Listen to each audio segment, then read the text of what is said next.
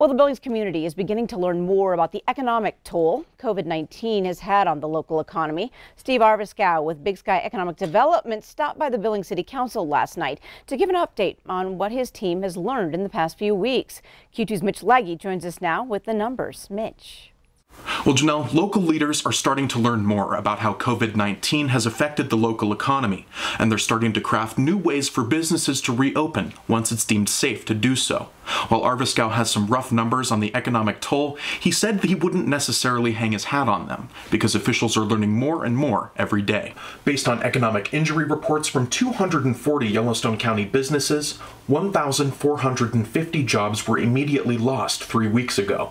And business owners were unsure 3 weeks ago if 1,060 jobs would be lost. Arviskow's rough math found with the immediately lost jobs, Yellowstone County could stand to lose an estimated $350 million in economic activity. In the meantime, there is a team made up of representatives from the business community crafting a website with recovery information for business owners.